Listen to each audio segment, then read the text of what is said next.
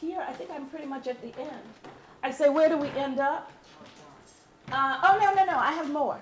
Because I wanted also not only to show what's happening, at least in terms of my eye, what has happened in the past and some of what's happening now. I also wanted to reference the fact that there is global reach. So I ask, where do we end up? And I say, we are our own best product. Aesthetically, over the centuries, there has been a persistent posture of resistance and dissent, reflected most obviously in the choices to rearrange the givens of dress and presentation of self in everyday life. Art and its dynamic agenda is not a thing apart in the African inflected spirit. It is a tool of individual insight and group sharing that invites change and experimentation and feeds the human, ensuring it has the proper room for play. The aesthetic privileges life and growth over death and stasis. And now I want to show you what I think of as some exciting life. I love that red.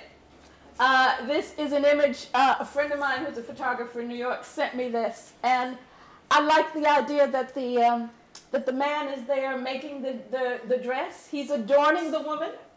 It's a complementary relationship, and also it's a comment on that in African societies, very often the man was the maker as well. And you see the other man over there working too. Just like color, I kind of wanted to share with you the beauty of an African woman in all her kind of golden resplendence. And then I wanted to share with you, there was this whole, this was probably like the 80s and the 90s, I think there was a whole move in, particularly in France, but it was this desire to adorn the self.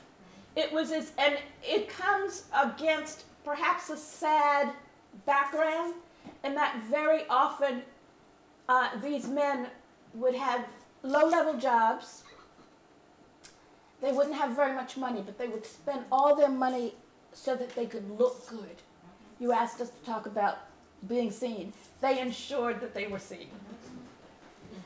Then I'm coming back. I'm coming back to the States, and I'm coming back to film.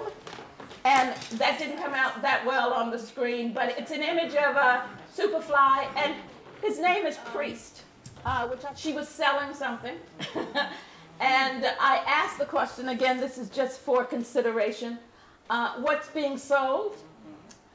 And I was thinking, I'm not committed to this thought, but this is what jumped up in my mind, that just as I talked about how in the first image there was a residual of slavery there, I'm wondering whether there's a residual of slavery here in the sense that when you were on the auction block as a slave, you were stripped and you were bared. Thank you.